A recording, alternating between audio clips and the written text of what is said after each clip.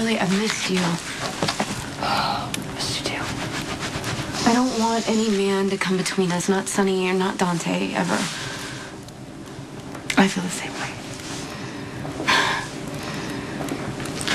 But, I'm here to ask you to talk to Dante about his testimony. Not to lie on the stand to say, Sonny, I already pitched that and I was shot down in flames. But, look, if Dante can show the slightest bit of sympathy for Sonny, it can make a huge impact with the jury. Dante needs to figure that out. Could you talk to him? Please. The police think that Michael witnessed something and they want him to testify against Sonny on the stand. We both know that Michael can't handle that kind of pressure, Lulu. I understand how you feel about Sonny. This isn't about Sonny, this is about Michael, so can you please talk to Dante? You know that? I feel awful because you didn't call me out for keeping Dante's secret. And now you need my help, but I can't. Carly, I'm sorry.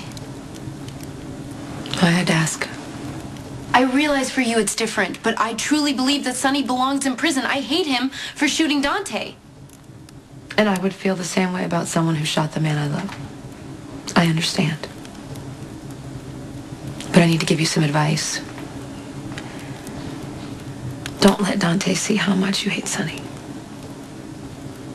I've had a lot of experience with Sonny.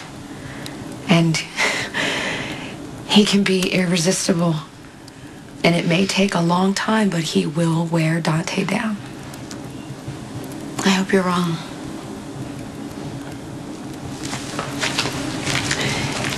You know, it's a special gift that Sonny has.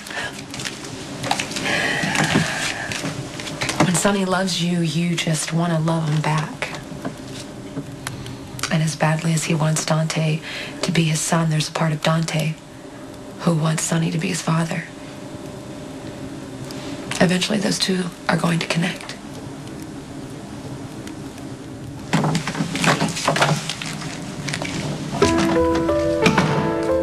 You going after Michael?